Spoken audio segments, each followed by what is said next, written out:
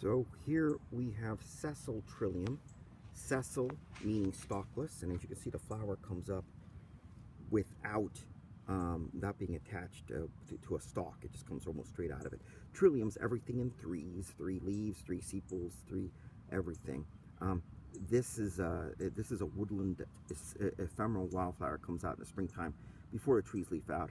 Produces everything it needs to, stores everything in the roots before the trees leaf out, and then dies back. Comes a couple of color forms, a yellow, green mostly, and then this beautiful maroon one you get every once in a while. Now, unlike a lot of other plants, this one's main pollinators are beetles. Click beetles, to be a matter of fact. And as you can maybe see, there is a click beetle right there on this particular plant. And there's more right there. In my experience, it seems to be, well, here comes another one, just landed on the plant. My experience with this is that those are the main pollinators, and beetles are kind of messy pollinators. They consume a lot of the pollen, and so what ends up happening is they come to this plant and they come to it to get 2 things. One, they get food, but they also, since they're already gathered here, they use them as little mating stands. Little orgies usually take place inside here. Now, I have not opened this one up, but I'm very curious if there's actually anything going on inside the actual leaves, and if there are beetles actually. So I'm pulling aside everything. I do not see a lot of, oh, there are beetles in there. It's very difficult to see them. I don't know if you can make them out, but there are beetles inside there, all doing what beetles do this time of year. Now, Sessile Trilliums are not very common plants.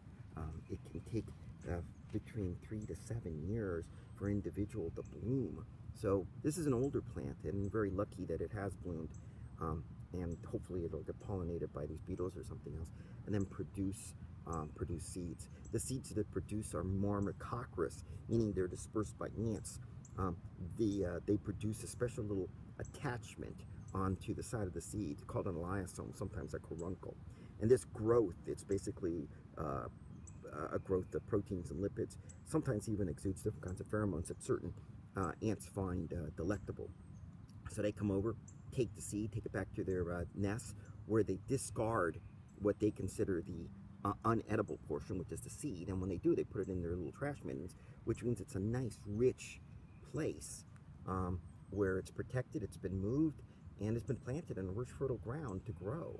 And so ants are the main dispersers for these things. So you can thank the ants for these beautiful displays of this beautiful wildflower. And again, these are Sessile Trilliums, sometimes called toad shade trilliums. I guess they could provide shade for a toad, but Sessile or toad shade trilliums are most common here in the DC area trillium wildflower. A beautiful, beautiful spring wildflower. Again, this is the maroon colored ones. You oftentimes can find a light green version as well, even lemony.